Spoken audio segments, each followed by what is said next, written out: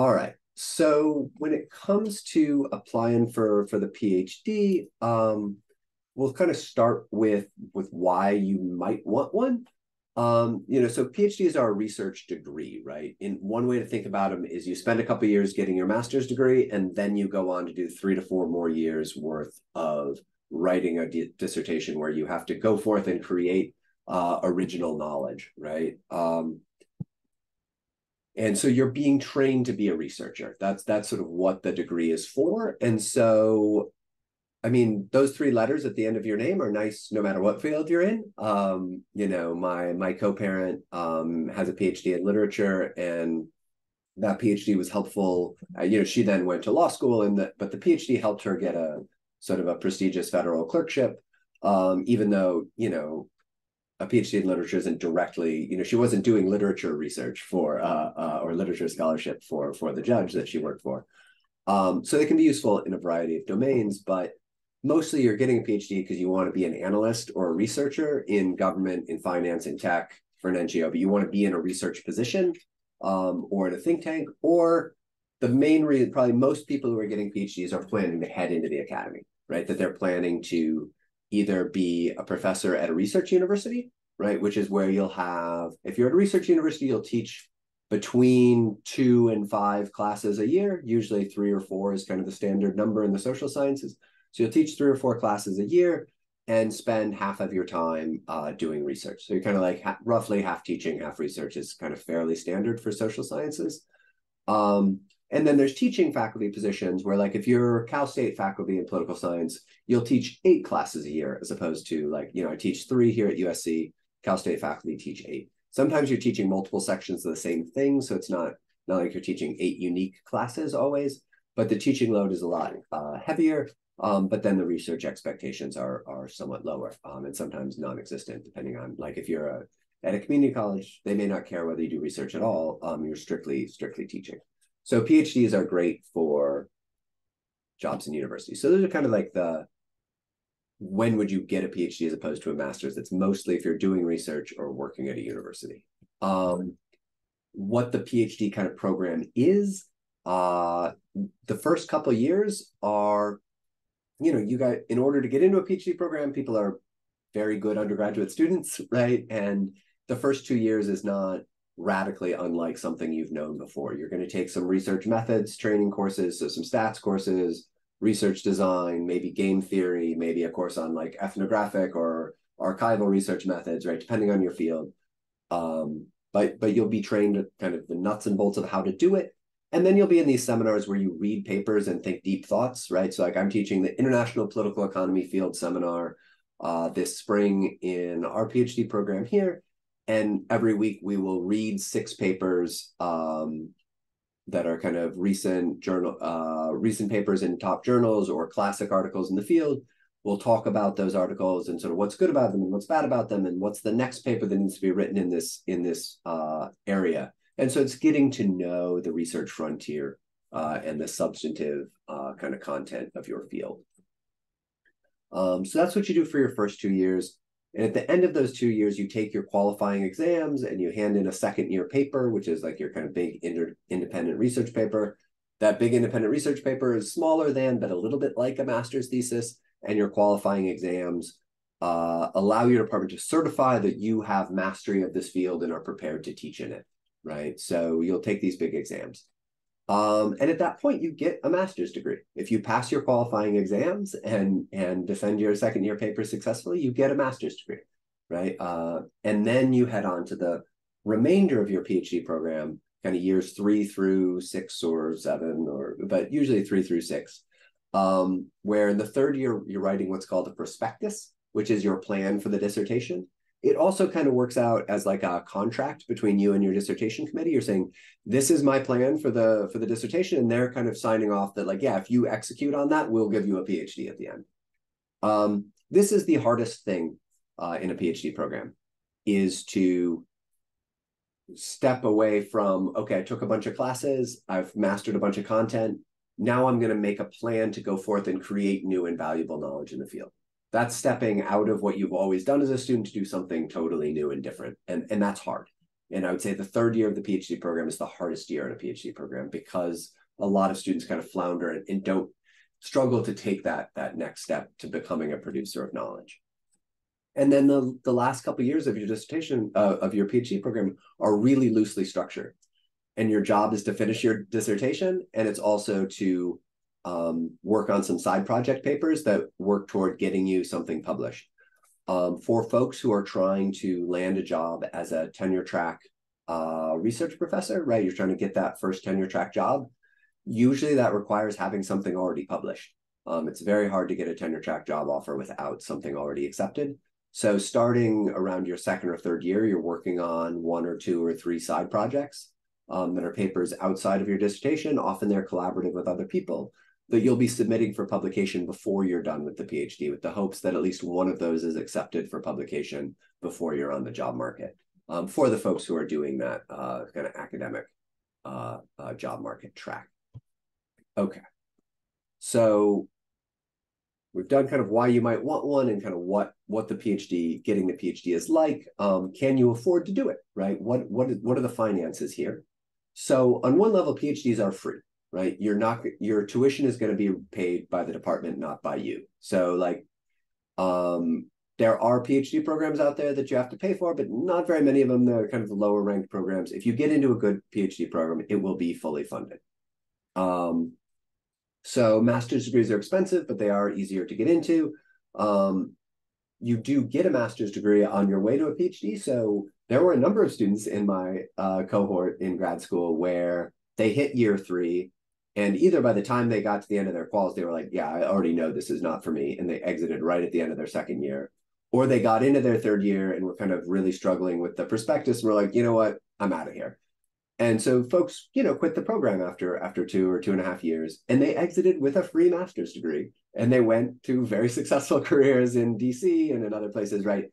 So quitting, I mean, I think like maybe culturally we sort of put a really bad rap on quitting, but quitting a PhD program after 2 years is a really sane thing to do in many, many cases. And you just got a master's degree you did not pay for. Obviously, like, universities are making a huge investment. When we admit a PhD student, that's a commitment of like $350,000 that it's going to cost us to train that person. And so when that person, when we burn 150 grand on that person and then they bounce, like, that sucks for the department. But you know what? That's the department's problem, not yours. So you should not feel guilty if you get into a PhD program and decide 2 years later that, you know what, I'm going to take my master's degree and run. That is a totally sane choice to make.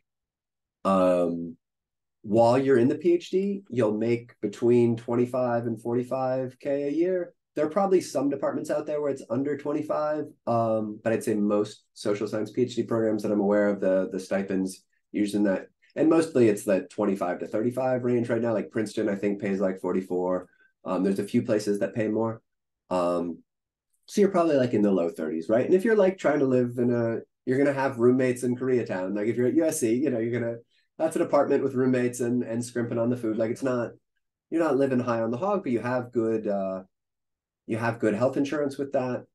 It's not good health insurance for kids. My oldest son was on Medi-Cal when he was born, because I was still a grad student and my health insurance was not going to cover him. But I qualified for Medi-Cal because, grad students also aren't paid that well.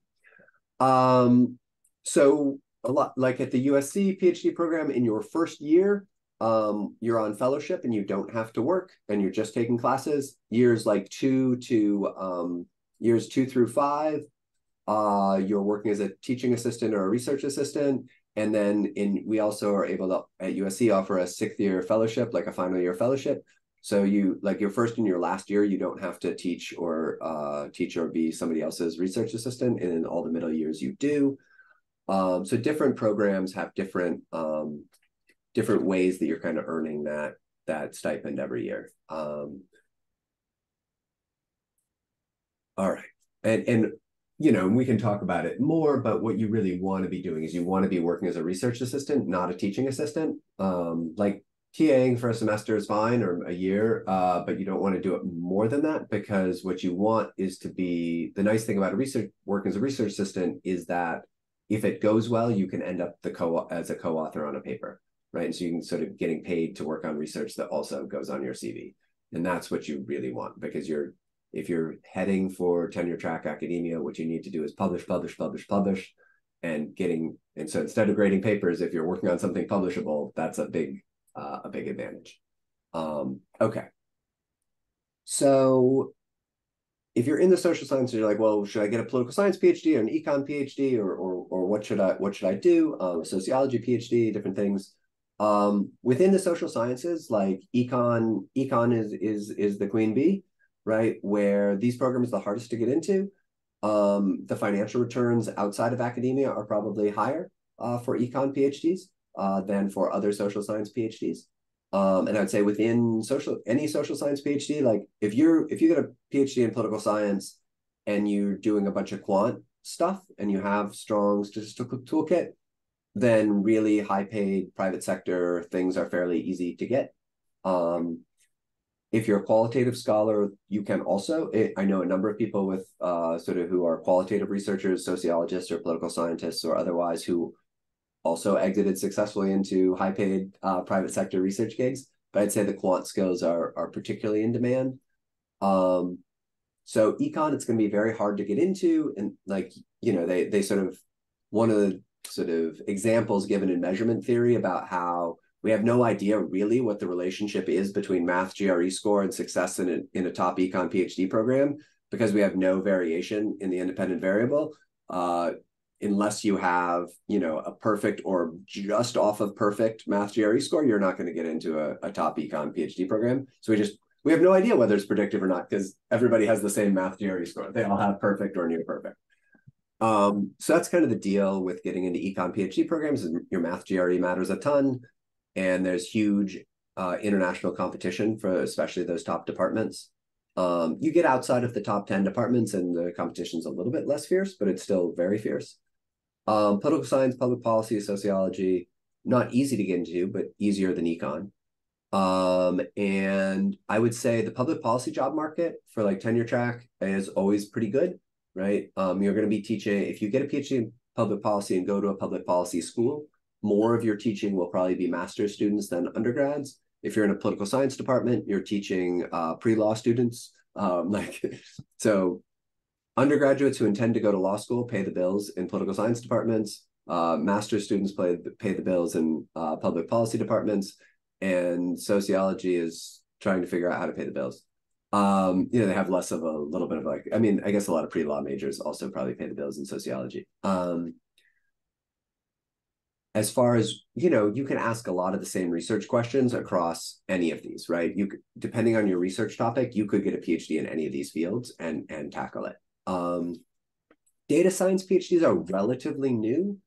I have a couple of different students who are former students who are getting them right now, who are in those programs right now. Actually, one has just finished a data science PhD program. Very good private sector options, and I think pretty good options in the academy, because a lot of universities are trying to kind of staff up in these areas, and there's huge demand for undergraduate and master's courses in this area. So my sense is that the job market is pretty good in the academy as well, but I know a little bit less about that academic job market. And then stats PhDs, kind of similarly, probably similar. Their stats departments tend to be smaller than econ departments, but that's a degree obviously that has tremendous exit options into the private sector, which then keeps the academic market healthier, right? Because if a lot of your faculty are getting recruited out to private sector jobs, that creates new faculty openings. So yeah, okay. What I will say is the reason I was told to go get a political science PhD instead of an econ PhD is that I could do more substantively focused work earlier without needing to be as focused on innovating in methodological ways, whereas econ is going to really want to see some methodological innovation early in your career before you kind of get to take swings at big substantive questions. I think that's probably a little bit unfair. All the advice I was getting was from political scientists, but there's definitely, I think economists are a little more happy with really technically sophisticated, precise answers to unimportant questions. And political science is a little more willing to tolerate somewhat imprecise or poor answers to interesting questions. And I would actually, if there's kind of a scale here, I'd put econ on one end and sociology on the other, and political science and public policy in the middle, of kind of how much we're, hey, does this really matter in the world, as opposed to, can we answer this really well and really precisely? But, you talk to people in different fields, and you kind of read papers in different fields and say, okay, when people are writing about the research area I care about, which of these sorts of approaches feels more like the type of work I want to do? Once you've decided what field you want to apply to, or, hey, I want to apply to PhD programs in 2 different fields and see what I get into, also reasonable. Like, how do you decide which programs to apply to, like which universities to apply to? Particularly if you want to go into tenure track academia, prestige matters a lot. It matters less it matters always, but it doesn't matter nearly as much if you're going into the private sector, but it matters a tremendous amount within the academy. So it's very much like apply to the top 10 departments and see which ones you get into, kind of a thing. If you're heading private sector, like there's a lot more, I think, space around that. You do want to get into more than one PhD program. So you want to cast a wide net, because what they'll do is they admit you, but they admit you with a particular funding offer. And those funding offers are negotiable, where if you get in and your annual stipend they're offering you is $32,000 a year, but you also got into this other university that's offering you $36,000 a year, and you'd like to go to the first university, well, you say, hey, University B is offering me $36,000 a year. Can you raise my offer to 36? And they will fairly often do that. So we will give top ups to the students we're really trying to recruit from other programs. So having that second admission can be worth a lot of money to you. So you want to get into more than one program so you can negotiate your offer. Fee waivers are sometimes possible, right? When you think about, when I'm saying like, hey, go apply to 10 programs, and there's $100 application fee associated with every single one, you're like, oh man, that's $1,000. Sometimes you can get fee waivers for financial hardship. So you can say essentially like, I'm broke, I can't afford that, and they will waive the fee. But you have to ask them like a couple months ahead of the deadline usually to get that fee waiver through. So it's definitely worth looking at program by program for fee waivers. And a lot of the reason why you're applying to 10 programs is that the admissions process is super noisy. Undergrad, law school, med school, the people who do admissions at those places are admissions professionals, right? That's their job. And so it's somewhat systematic. It's a little bit more predictable. When we do admissions to the PhD program, it's like which 3 or 4 faculty members are on the PhD admissions committee that year, right? And then they will read the files and they will do it badly, and they will apply their own really weird and idiosyncratic sort of set of criteria. And so whether you get into the Harvard PhD program this year or not is really going to depend, like, who's sitting on that admissions committee this year? Did they think your topic was interesting? Did they, like, what are the criteria they're applying? It's going to vary a lot. And so we have significant, like, I'm still bitter about this, where like we have a student who got into Berkeley, which is a much better PhD program than our program here at USC, or at least somewhat better. And we did not admit that student here at USC, still very angry about. And it was, I mean, I was going to tell that student to go to Berkeley anyway, but I'm just like, really? Like somehow they couldn't get it, So there are weird patterns that way where you will have students who get rejected at the 25th ranked university and get into the 3rd ranked university, right? That's just not uncommon. So, you apply to 10 in part because it's so noisy. Okay. And I mean, do more than 10, God bless you if you have that kind of stamina and whatever, but I think 10 is maybe kind of a balance between not going crazy and also casting a fairly wide net. So if you're like, so you apply to some reach schools, some schools you think are about the right tier, and some sort of a couple of like more toward the safety side. Most of those deadlines, I think, are kind of between December 1 and January 1. There might be a couple in late November, but I'm pretty sure mostly they're December 1 is kind of the early ones. And I'll talk through each of these, but your application packet is usually your CV, which is a lot like a resume. some will ask for a personal statement and a research statement. Some will ask for a combined statement. They ask for different flavors, but there's some combination of personal and research statement that they're asking for. So usually 3 letters of recommendation. You'll submit your GRE scores.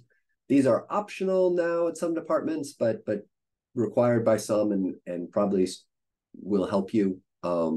You submit your transcripts, which are always a pain to get, so you start requesting those early. And then you submit a writing sample. So that's usually what the packet looks like.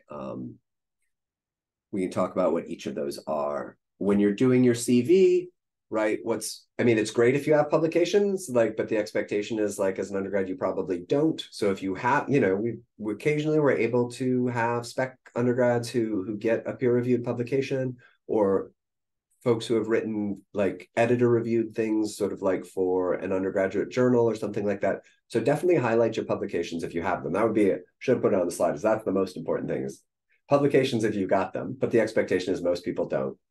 So then we're looking for, what research experience do you have as somebody's research assistant or something, and try to be kind of specific about the stuff that you did. Were you just doing data entry, or were you doing something more interesting? And to the extent you were doing something more interesting and challenging, highlight that. And highlight sort of anything on the technical skill side, the language skills side, stuff like that. You're really trying to, what are any of the things in your professional background? Because you're kind of listing, past jobs you've had and stuff like this, but you're really trying to say, I am going to be excellent at research. Here's how you should know I'm going to be excellent at research. So that's really the drive on the resume, is any evidence you've got of research excellence. On the personal statement, the research statement, a lot of what's going on in that research statement is you're kind of learning, does this person understand what academic sociology is, or what academic political science is? Do they understand what the field is, how it's organized, and what makes a compelling or coherent set of research interests or research questions? That's a lot of what I get out of those statements.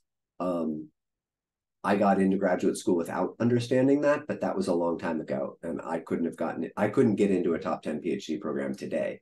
And yeah, it gets harder every year. So I think you need to know kind of how the field's organized, and be able to articulate something that makes sense as a plausible set of research interests. If you say you're interested, if you give a set of research interests that are essentially not publishable in the field, that are not the kind of things that people study these days, it's not going to help you get in, right? Let folks know where you come from, right? I think there's a kind of bring your whole self to your career kind of moment that we're in. For, again, all this is, so one thing I'll say is, this process is noisy. It's a random faculty member who's reading your statement. And if you ask 10 different faculty members what makes a good personal statement, you're going to get 10 different answers. So some of this is write the statement that seems compelling to you, and and hope you get the right draw from the distribution on who's sitting on the committee that year. But let folks know where you come from. Let them know what your background is, particularly if you come from a background that isn't super well represented in the academy, right? Make your personal statement a lot about your research interests. If your parents are professors and you went to a private high school and an elite undergraduate university, that's kind of the archetype of the kids that apply to PhD programs and get this, right? If you are not that background, right? If you are not a professor's kid from a wealthy suburb, tell them that. Okay. Letters of rec. Probably these are coming from 3 of your undergrad professors, or if you've gotten a master's degree before the PhD, then from professors in your master's program. It can be, if you've done, if you had a research gig at a think tank, or or an analyst at a firm or something like that, where you were doing research, get a work supervisor letter. The thing about professors is that they tend to know how to play the game. Not all professors do, but part of writing a good letter is, in the same way I'm kind of starting to coach you guys how to play the game of applying, there's a game for how to write an effective letter of recommendation. You want a recommender who knows the game that they're playing. So somebody who is your boss at a firm, who never went through a PhD and hasn't been on this side of things, may not kind of know how to play it, may not know how to write you a letter that the committee is going to find compelling. You need somebody who's going to be willing to invest time in your letter. I will share with you guys my letter of rec request guide if you don't already have it, which is a way for you to kind of tee up your letter writer so that the time they do invest, they can use really effectively. But you need somebody who's willing to spend time on a good letter, who knows you well enough to do it. All else equal, it's great if you can have somebody prestigious write your letter, right? Somebody who's a full professor or an endowed chair at a prestigious university, like that's any of those sort of things. If it is a name that the people on the committee recognize, that helps. Now, a mediocre letter from a famous person is worse than a good letter from a junior scholar I've never heard of, like if I'm sitting on the committee.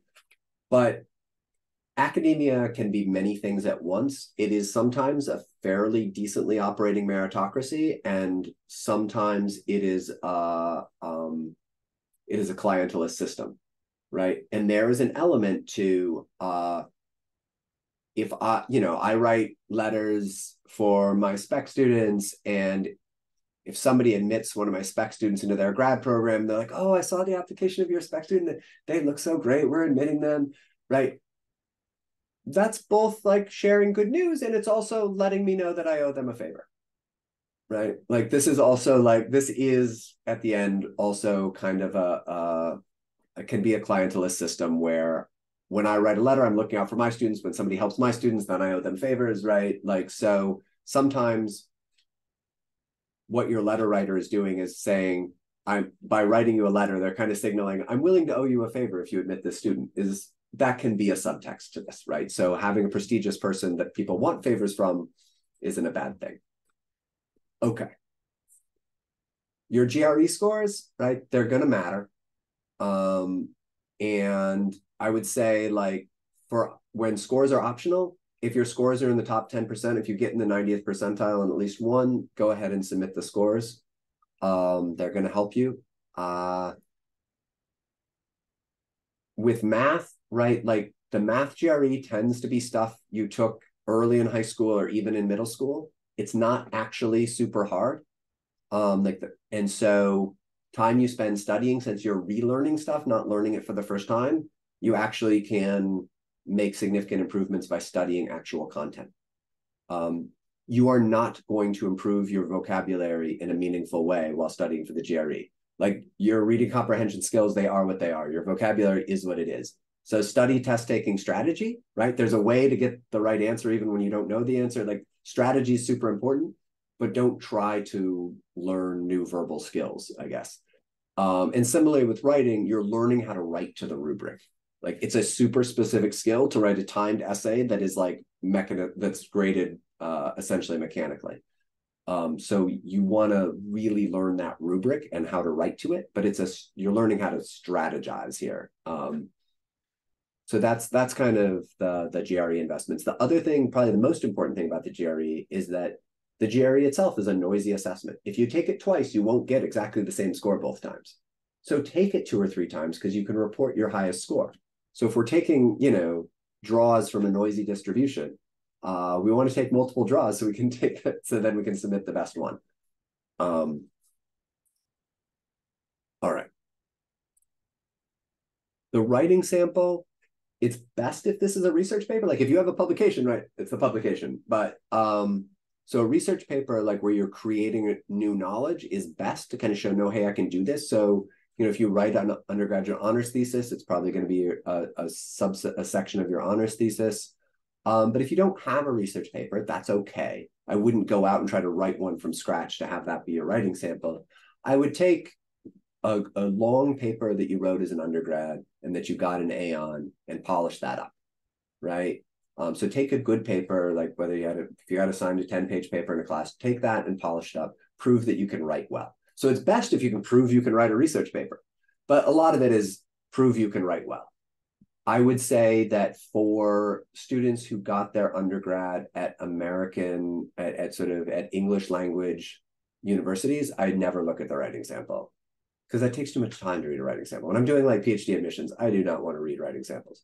I will really only look at it if somebody got their BA in a language other than English, and I want to check their writing, right? Like at least early on. Maybe if I'm like haggling between 2 candidates right at the margin, maybe I'll go look at the writing samples. But it's not at least for me, when I'm on a PhD admissions committee, it's not the first thing I look to. I look at I'm like, let me look at your GRE score. Let me look at whether you have research experience. Let me look at your research statement and see whether what you're doing, what you want to do sounds interesting and sounds like somebody who will do cool work. I'll look at all those things before I would look at the writing sample. All right. And then this is the last thing of me kind of talking at you. I figured I would put this in here, which is when you're kind of thinking about whether you want the PhD, some of it is like, does tenure track academia, does becoming a professor seem appealing at all? Like what is that stage of it?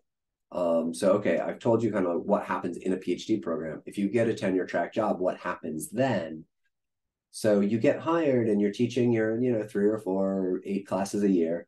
Right. But you guys have kind of heard the adage like publish or perish, whether you get tenure. So tenure is an up or out thing. You're there for 6 years. And at the end of your 6th year, they give you an up or down decision where they either give you lifetime job security with much more job security than anybody should ever have. And it's really actually probably not productive. Or they fire you, right? It's up or out. It's not like you get denied tenure. So they give you a courtesy year. If you get denied tenure, they'll keep you on board for 1 more year where you look for another job. But when you get denied tenure, you're out. So whether you get tenure or not, it's if you're at a teaching focused institution, they'll really take your teaching evaluations and your mentorship record and that sort of stuff seriously. If you are at a research university, it's important that you don't have a bunch of like student complaints or something, but really outside of that, being, there's sort of the cruel joke that like, how do you predict who's not going to get tenure? Oh, it's the junior faculty member who won the teaching award, because they're clearly spending too much time on their teaching and not doing their research, right? It's publish or perish. And so getting tenure at, getting tenure to top 10 department is like, they have to decide you're brilliant. Outside the top 10 or really outside the top 5, if you have a solo authored book at a good university press and you've got 3 to 6 articles and a couple of them are very good outlets and the others are okay outlets, like that's a good tenure file, right? And it's some mix of quantity and quality, and those kind of trade off against each other a little bit, where if you could have a book and 2 articles if the book is, won a big award and the articles are both at the absolute top outlets and have tons of citations. Like you can have very little quantity if your quality is extremely high. I think there's no amount of quantity that can trade off for the lack of quality, but there is a level of quality that can really mean that you don't need a lot of quantity. So there's kind of the book version of the tenure file. At least this is in political science. In econ, it's just articles, right? And there it's really quality trades off for quantity, where like if you hit the top 5, if you get 2 papers in the top 5, you're probably tenured. But top 5 econ journals are exceptionally hard to publish in.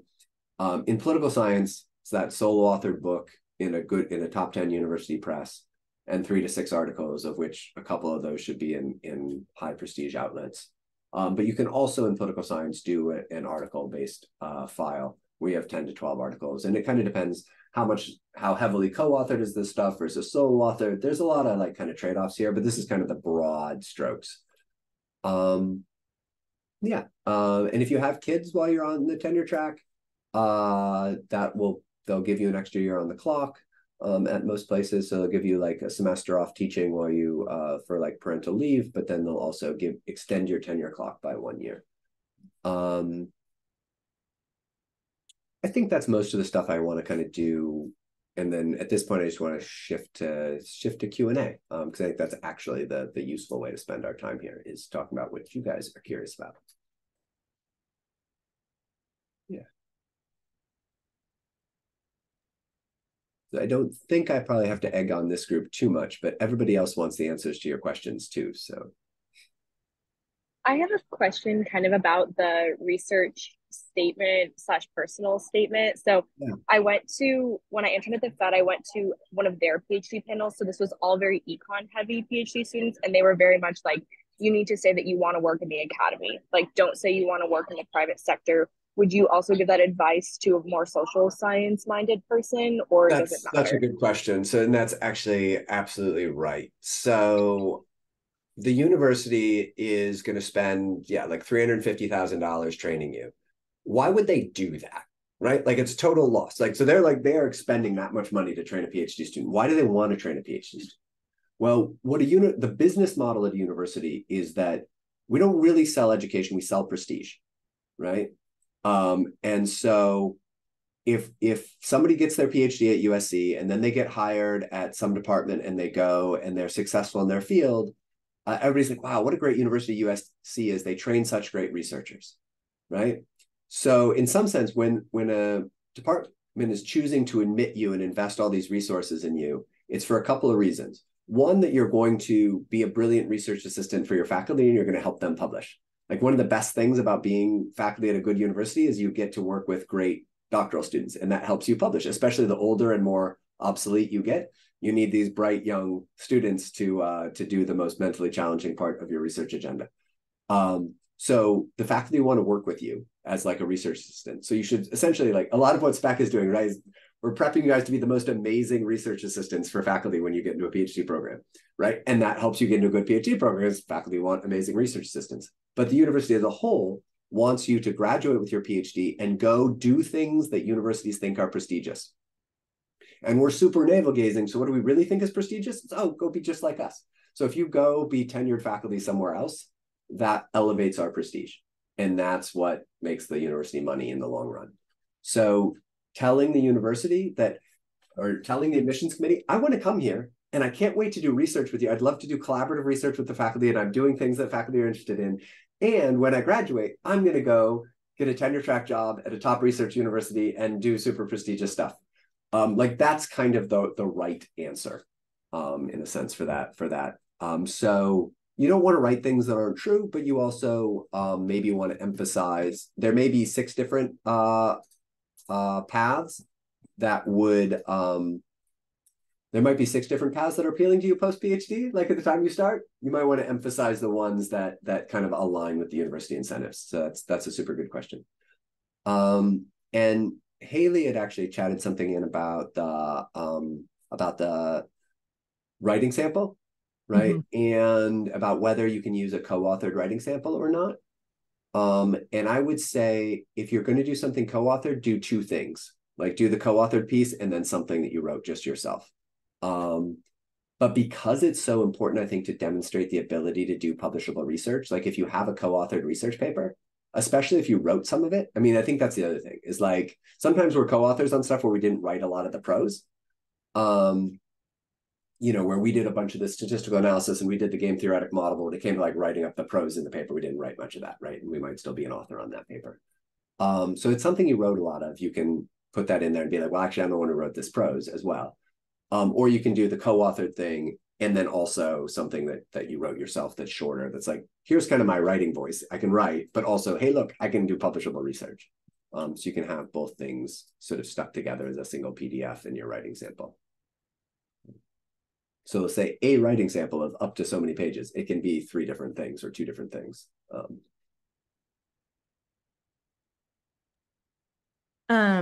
I actually had a separate question. Thank you for that one. I totally forgot that I chatted that during that time, but this might be radically different in social sciences compared to life sciences, where you need to choose like someone's lab to be a part of.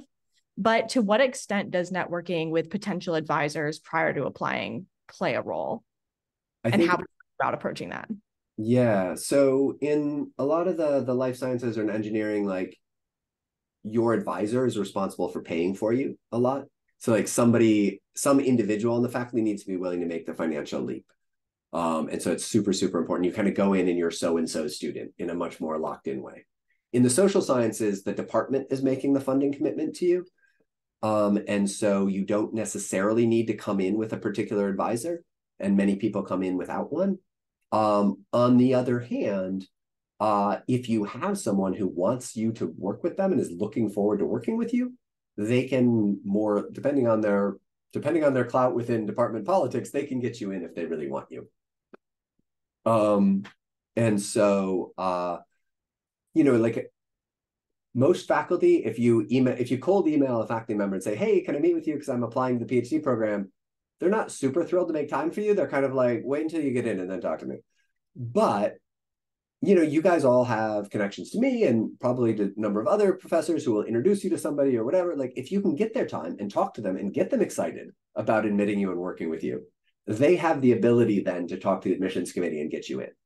And I'll even say the way it works here at USC, and this varies a lot from department to department, but like often in the personal statement or in the research statement, people will list the faculty that they're excited to work with. And I do think this is smart. It shows that you know who's in the department, this kind of thing.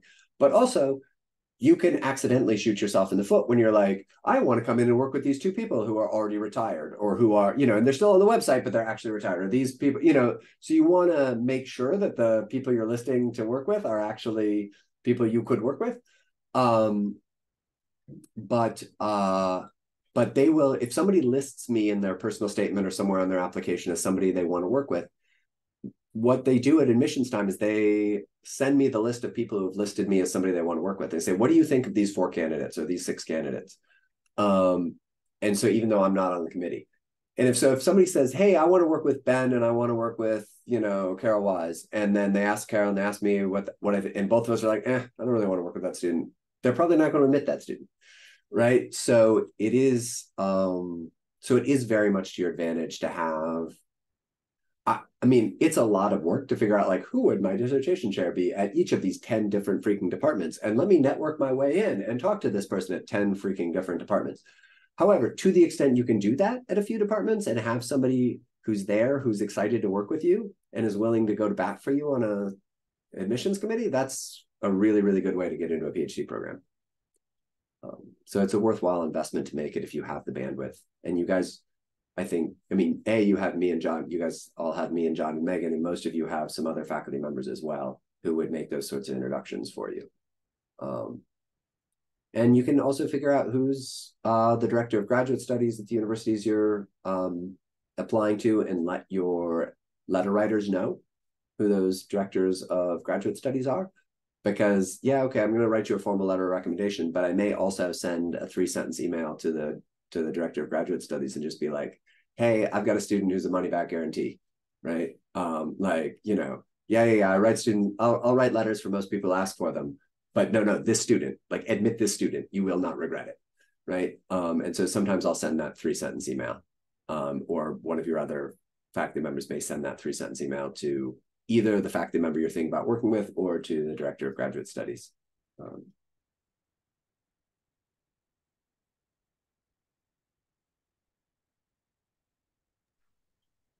Hello. Hey, Hey, Professor. I had a question about sort of like, it's a little specific to me, but for those of us, like I graduated in June, and I was wondering, like, once we choose to go into the private sector, because that's what I chose, does that put you at a disadvantage compared to someone that's straight out of undergrad? And also, my other question is, what can I do with my free time to sort of improve my chances? Like, should I do like research on my own, or stuff like that? Yeah. So I don't think so. No, I don't think you shoot yourself in the foot by going to the private sector. And so one thing I will say is, particularly, and I should have sort of said this on the letters of rec sort of section, but if you're thinking about applying in a couple of years, get your letters now, right? Where you want to have somebody write your grad school letter of recommendation as close to the time they worked with you as possible, because their memory of you is only going to fade, and their ability to write a good letter is going to fade.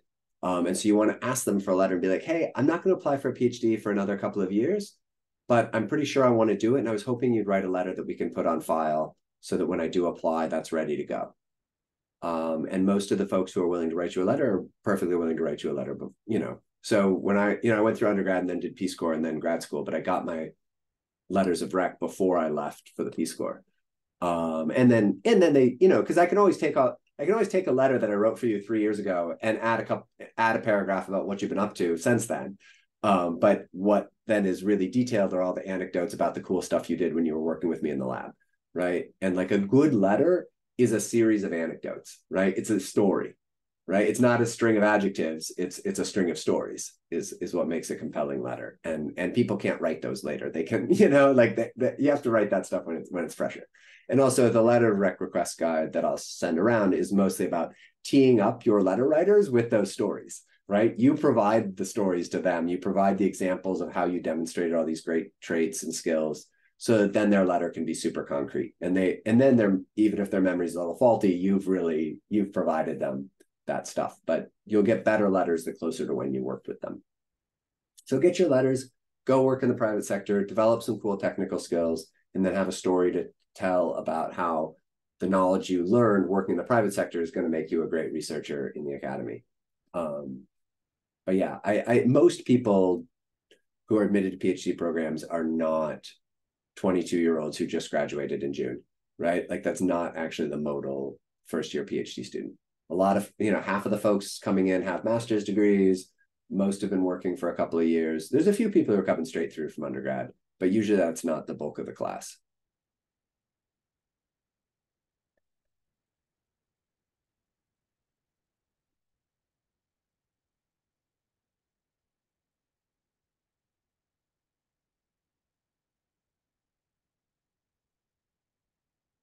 All right.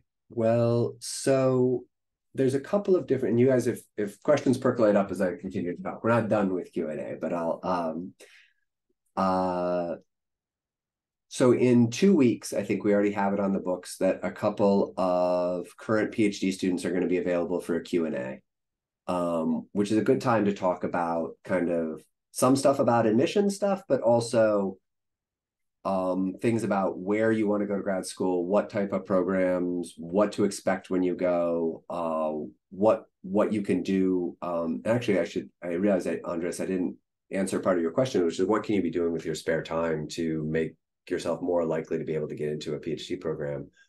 And I mean, I think doing research is one of those things, right? Like if to the extent you've got the bandwidth, working essentially as an unpaid research assistant with somebody on a project, particularly one that might get you authorship, right, is a really good idea, right? You have, in particular, to speak directly to you, you have a strong technical toolkit and ability to do statistical computing, this kind of stuff, which means you can step into a lot of different types of ongoing papers and do jobs that, like, God, it would really be nice if we have somebody who could just crank away on the models and we can say, hey, can we try it this way? Hey, can we try it that way? Like having a research assistant who's able to do that is really valuable.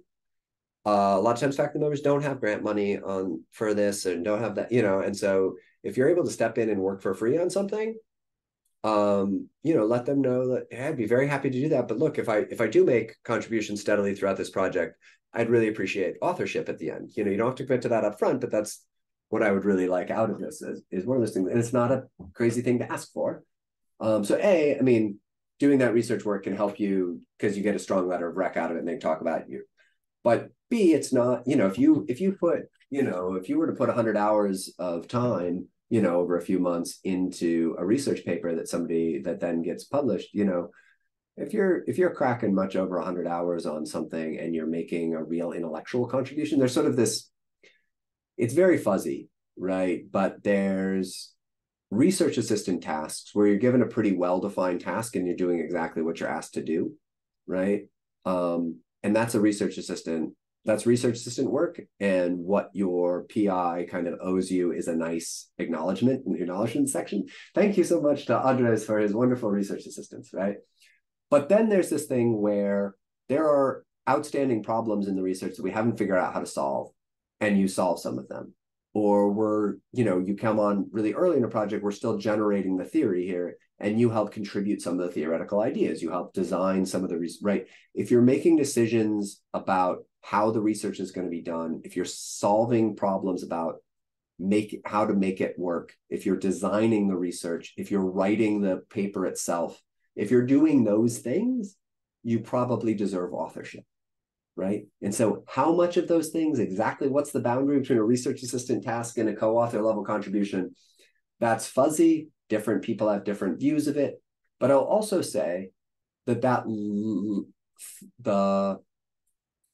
the contribution level that earns authorship is higher when you're not being paid, right? If I'm paying somebody by the hour for everything they do, it's more likely I'm going to consider what they're doing research assistant work, and what I owe them is money and an acknowledgement. If I'm not paying them money, that threshold for me to flip them over from the acknowledgement section into the author list, that threshold is going to be lower.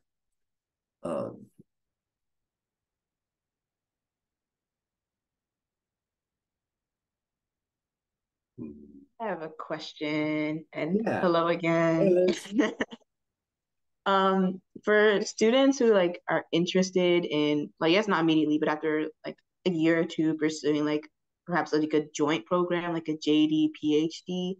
Yep. I don't know how much insight you may have on like kind of preparing like I know it's like the different programs have different setups. Like some you like get into one program and then you send a separate application for the other program that you want to add on.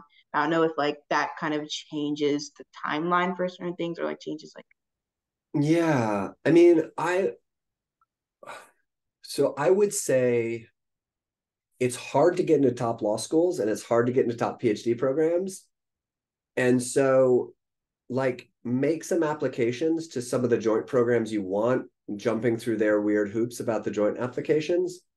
But I would also think about which one you prefer to start first, right? Because usually it's sort of like you'll do PhD coursework for 2 years, and then you'll spend 3 years in law school, and then you'll write your dissertation, or like, there's some sort of, or sometimes it's like, I'm going to do 2 years of law school, and then 2 years of PhD, and then the last year of law school, and then the dissertation. Like, think about like whichever one you would start first, whatever you do year one in first, get into so if you're like, what I would start with is my 1L year of law school. Okay, get into a top law school, right? And then when you're in a top law school, then apply to their PhD programs and then try to figure out how to make it work. And because also, I'm not entirely convinced how much it's helpful to blend them together, right? Like, there's just not a lot of overlap there. And so in some sense, you can get a JD and then a PhD, or you can get a PhD and then a JD. You know, I think most of the people who are coming into the academy, so like the JD PhD is great for jobs at law schools. Obviously, the private sector options are tremendous and all these great things. It's also nice in a lot of our political science faculty actually have law degrees. Most of the folks that I know who are JD PhDs did and then are in the academy do JD and then PhD, because you kind of want to be going straight from the research into your faculty position. Like, the last thing you want to be doing is you want to finish up your dissertation last. And so it's possible to kind of like toggle back and forth between taking law school classes and taking your doctoral seminars, and like kind of link those together. But the last thing you need to be doing is writing that dissertation. So it's not crazy to get a law degree and then get the PhD. And most law school loans will pause while you're in a PhD program. But definitely, like, if you're going to do law degree and then PhD, make sure those loans will pause when you're in the PhD program, because otherwise that's going to undermine the whole financial architecture here. And some of those, I don't know if any of those JD PhD programs give you essentially a tuition break on the law school part of it. If they do, that's super, super valuable, because law degrees are freaking expensive, which ends up being fine when you practice law, right? Less fine if like you go take a tenure track job in the political science department, which is a perfectly decent middle-class salary, but it's not corporate law and it doesn't pay back, $250,000 of law school loans very quickly. Probably don't have $250,000, but law school loans do get hefty. They can get near that size. So yeah, depending on what you want to do with it, like law school salaries, business school salaries are higher than political science departments, sociology departments, econ departments. And I would say salaries are sociology, political science, public policy, econ, and then law school, like that, and business, law school and business school are then kind of up here. So that's kind of like the salary kind of tiering. So we do have a number of JD PhDs on the political science faculty here, and it's a great blending for doing social science research. But a lot of those folks like actually got a law degree, practiced some, and then went back and got a PhD. Is actually for the people in my department. But like Abby Wood at our law school did like the JD PhD thing, but she got a JD at Harvard, got admitted to the Berkeley PhD program, got the PhD in Berkeley, and then went and taught in law schools. So yeah. All right. Okay. So what's the best way to structure this for you guys, right? So I have it is in my head that it would be that the ability to exchange materials with people who are also applying is a valuable thing to get eyes on it. I'm also like, I'm good for reviewing a material for each of you. So review your writing statement, review your writing sample, or review your personal statement, or review, like I'm good to review a material or two for each of you. I probably can't do like multiple materials and multiple rounds across everybody. Like I won't have enough time in my schedule, but I can do some directly myself. But there's a lot of eyes on each other's materials that you guys can do. And then the other thing I can do is I can do more detailed sort of workshop-y sessions on individual materials if that is helpful. If you're like, no, I still just really don't even know how to approach the CV, or I still really don't know how to approach the personal statement, I will send some example statements around here. Jiwon shared hers, and I think one or two other students are going to be willing to share theirs. So I'll send those out in the next couple of days here. I'll at least send out Jiwon's. So thank you for providing that, Jiwon. But yeah, what is the most useful thing? Do you guys want structured sections on a session, like Zoom sessions on a particular thing, or do you guys kind of want me just putting you guys in an email list and being like, hey, you guys should just email each other materials? How do we want to do this?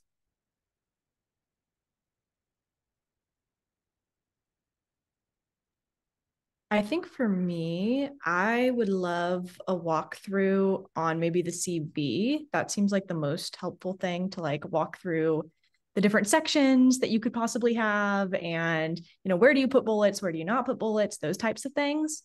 Yep. But otherwise, I feel like the email list approach, especially maybe if there was like a spreadsheet so we could see what types of programs other people are applying to, because I don't know if anybody else is applying in life sciences, but like seeing similar materials there would be really helpful for me, and having somebody with that background would be really helpful. But I don't know what everybody else's background on these calls are. So that would be great personally. On that note, I was gonna say, I think it would be really useful to have a spreadsheet, but also sort of like have a space for like what are your research interests, or like what things you would like to focus on. So that way, if there's someone that's applying to similar programs, or you want to learn more about a certain focus that someone has, you can contact that person and talk to them. Do people like a Slack channel, or is Slack obnoxious? I can start a Slack channel for people doing this, and where we can drop materials and that sort of thing. Or do we just want a spreadsheet and do this by email? I think an email or a Slack channel might be helpful for something like studying for the GRE.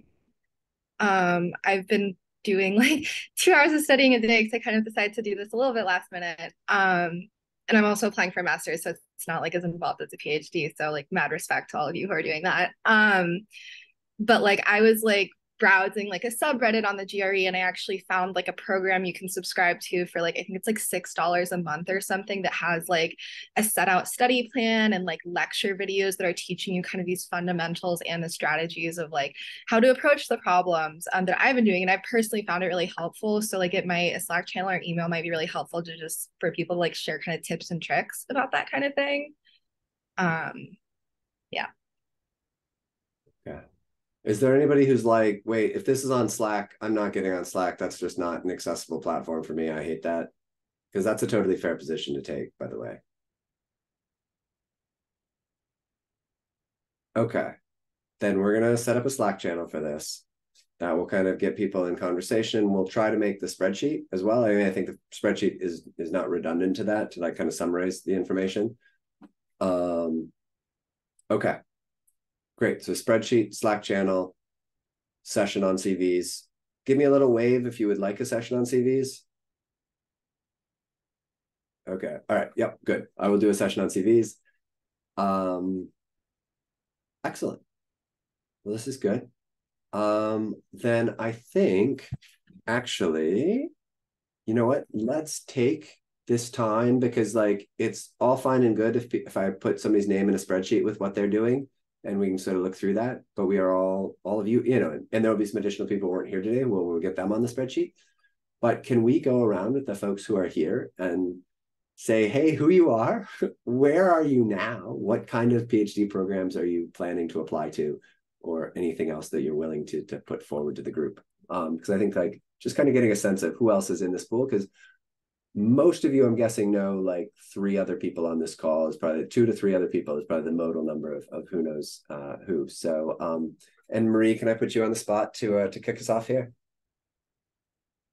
Yeah, absolutely. So, hi, everybody. My name is Marie Zaragoza. I graduated from USC back in December of 22, so almost a year now.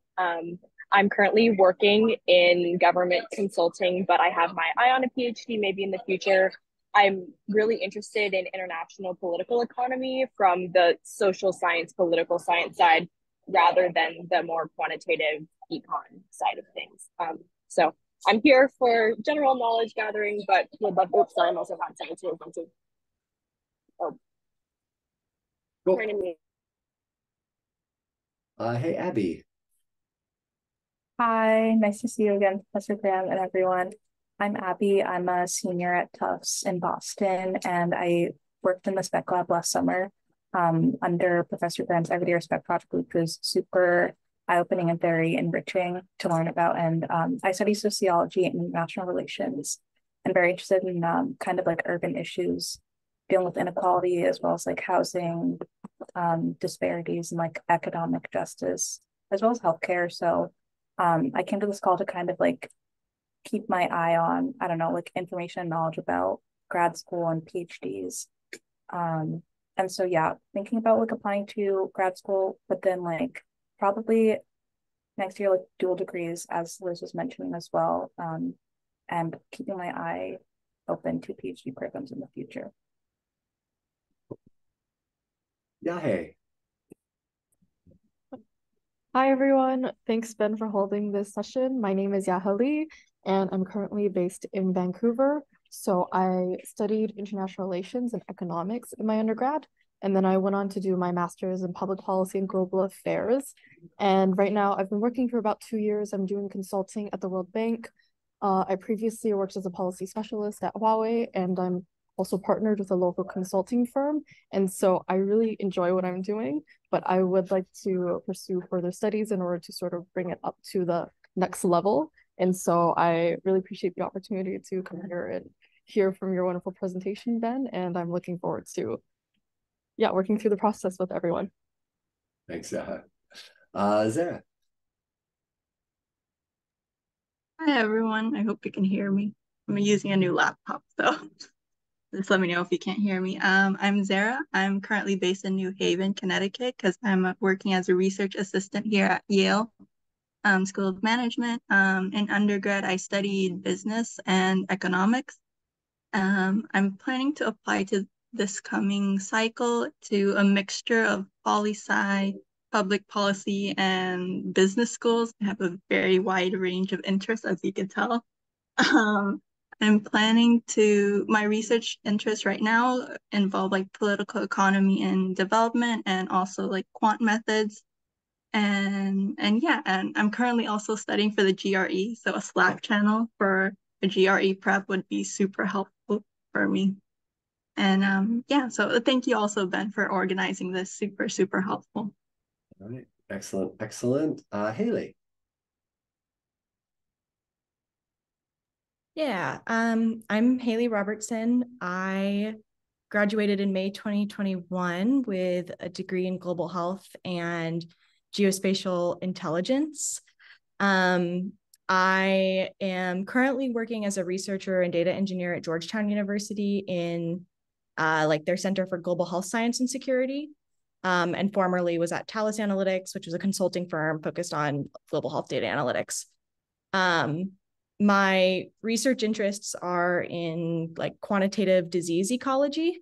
So very different from like the SPEC Labs research. But I would say like I have a very policy heavy focus in that, and like interdisciplinary lens to it, the impact of policy on like infectious disease, basically. but am applying this year to a mix of like ecology, biology, and like maybe epidemiology programs, depending on where disease ecology is housed. Cool. Megan. Hi, my name is Megan Bennett. I am graduated from USC in spring 2021 with a degree in international relations, economics, and French. I'm currently working in economic consulting here in LA in an office downtown. So like I said before, I'm just applying for a master's, not a PhD.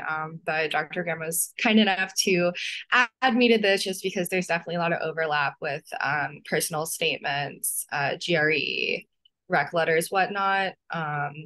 And I'm applying for a master's in business analytics because I'm trying to transition more to like data science kind of stuff. I do a lot of data analysis right now. And I kind of, instead of going for like a master's in data science, I wanted to do business analytics because it's basically a data science degree in a business school, especially depending on like how you plan it. So I kind of like having both like building all my technical skills, but also kind of getting like the credentials of like, oh, I went to a business school and stuff. So that's kind of my overall goal with that. Nice. Robert. Hello, everyone. I'm Robert. I'm senior studying economics and data science at USC. So this is my last year here. I'm currently applying to some research assistant positions, and I'm also planning to apply to some econ or business PhD programs in this upcoming cycles. I'm interested in specifically, I would say, environmental policy and its connection with like the broader economy. So yeah. Great. Andres. Hello, everyone. My name is Andres. I recently graduated from UCSD in political science and data analytics. I'm currently working at Sony Pictures. I work in the InfoSec department, mainly with sort of like behavioral data. And so I work as a data analyst and I sort of analyze a lot of the data that we have. And my interests are initially it was sort of like political methods, but now I think I'm more interested in sort of like cognitive science or like how political behavior affects sorry, political culture affects political behavior. So that's why I'm like sort of thinking about either doing a poli-sci program or maybe cognitive science or data science. So I'm sort of like picking which one fits what I want to do best. Nice. Liz. Hi, I'm Liz. I'm currently a senior at UNC Chapel Hill, but I'm from New Haven, Connecticut. Yeah, I'm majoring in political science and global studies with a minor in creative writing. And my interests are largely focused on like East Asiatic politics, especially like how economic interactions with like West Africa. And so I'm interested in pursuing a PhD program after taking 2 years to like probably work and applying to fellowships right now as well. But yeah, I'm still like trying to do most of the work now to prepare myself for that. But yeah. That's wise. Yeah, GRE is not a bad thing to take like when you're fresh out of undergrad too, because I don't think it's the goal really applies, really improves over time either. And G1, did you want to say hey? Hi everyone, my name is Jiwon and I am a third year PhD student here at USC. And I'm not applying PhD program again, but I thought it was very difficult for me to apply during the pandemic period. And I thought it would be really helpful for me to see how Ben provides information session for his students, because I'm expecting to be asked to be in charge of this kind of event when I go back to my home country. And Ben is always a good professor and mentor for me. So thank you so much for having me. And being a great mentor for me.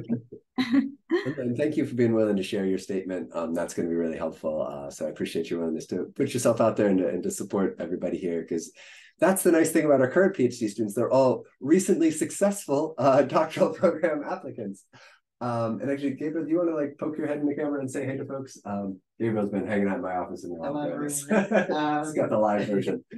My name is Gabriel. I'm a junior. I'm studying economics and mathematics at USC.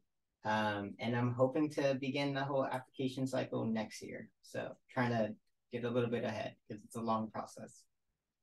All right. Excellent. Well, that gives folks a little bit of a sense of kind of who we all are here. And then, like I said, I think there's probably half a dozen other folks who may kind of loosely be part of this group who weren't able to be here today. So we'll get a Slack channel going. We'll get the spreadsheet going, kind of ask people to populate their own information in that.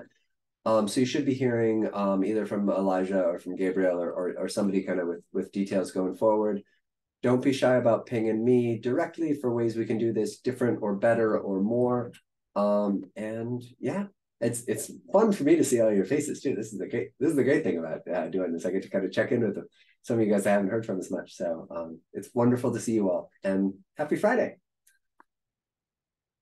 Wait, I just remembered a question I had. If I don't want to like put everyone up. Yeah, I should ask that. Yeah, if there's anybody else who has them, we can do more too. But yeah, what's up, Megan? Yeah, so I was considering applying to UC Berkeley's MSBA, and like I don't think I'm unqualified, but it's also like a very hard school to get into. So I'm kind of like, probably not, but like might as well. And the thing is that they require one more rec letter than like I'd have to get an additional rec letter that like none of the other programs I'm applying to require. And then also like the prerequisites are a little bit confusing because like they're like, oh, we want you to have linear algebra and calculus 1, but like, you'll be a stronger candidate if you already have them done, but like, you can always take them in like the spring semester or whatever. And it's just kind of confusing. I'm just like worried, like I never took linear algebra, and for some reason USC waived my Calc 1 requirement because of Calc AB from high school, and I don't remember why or if they ever told me. So like my prerequisites are like a little bit weird, and I'm kind of just like not sure if it's worth going through that extra effort because I'm a little bit like hesitant whether or not they would care, because I know like I'd emailed UCLA about a similar thing. They're like, as long as you took at least one math class, you'll be a great candidate. And I was like, oh, that's not what your website says. So I'm kind of like that disconnect is not that uncommon, but is frustrating. And I would say like they don't care AB. Probably USC waived Calc 1 because it overlaps in content completely with AB Calc from high school. So like so I would just assert that I think AB is like one semester or like half of Calc 1, so it's like weird. But I never struggled in any of the econ classes that required Calc 1, so I'm kind of like I don't think it matters. But like that you have the calculus, assert that you have the calculus, and say that you're planning to take the linear algebra. And then if you get in, take it. So just say, so say that you're planning to take linear algebra before you arrive. You can like find whatever linear algebra program you would do, where you take an online linear algebra or something, to find a plausible one. Right. So, get in, I'll take it. Then if you get in, ask them if you really have to before you show up. But have in place. You can say I'm planning to do it before that. And and ask for the extra letter, because that's not it's work for your advisor, but it's not that much work for you. So if you need that letter from me, or if you need that letter from somebody else, right, like get the other letter and just do it. Yeah, because I feel like I have like a pretty strong GPA from like undergrad, and like my job that I do right now, it's like almost entirely statistical programming and like all of that. So like I feel like everything else I feel like is like pretty strong. It's just like one class or 1.5 classes, I guess. So I wouldn't stress that part. I would just assert. Okay, cool. I'm the type of person where if I'm not checking every single box, I'm like, I shouldn't apply. But I know that's not how it works. So yeah. Thanks. All right. Anything else percolate up for anybody else that we want to chat about before we wrap? Yeah, I just want to ask a quick question. You mentioned earlier that you want your kind of research that you're going into within these programs to kind of align with stuff that's already being kind of researched within the university. Like how important do you think, or to what extent do you think that's important, like kind of in the application? I wouldn't worry about it aligning with the department in particular. It's just unless it's a really weird niche thing. Like if you're doing something fairly mainstream, don't worry about it. But if you're going to say, well, all I really care about and what I am 1,000% sure I want to do is this super niche thing, and they're like, yeah, why do you want to come here then? Right? Like if you're doing something fairly mainstream, don't stress it. Like there's going to be somebody in the faculty who has some expertise there. And like I said, a lot of this is like, I mean, my approach was literally I applied to all top 10 programs in the US News and World Report. And I was just like, that was my list, right? Like, you know, so it wasn't like some precise matching. Like it's only like, I think you get in trouble when you articulate like something or like a topic where you're like, okay, I can see somebody being really passionate about that, but you can't possibly publish and get a job doing that. So we don't want to like, so it's more, you want to be proposing something where the committee looks at it and says, yeah, somebody with those interests who does a dissertation that sort of roughly builds in that direction is fairly likely to be successful in our department and in the field. Right. Okay. That makes sense. Thank you. Yeah. All right. Well, then I will see you guys all in 2 weeks. In 2 weeks, we'll kind of do a Zoom like this with grad students, and we'll do we'll sort of do more of the ad hoc, and then we'll schedule the CV session at some point, and we'll get the Slack and the spreadsheet going. Thanks, everybody. Thank you. It was good to see you. Thank you.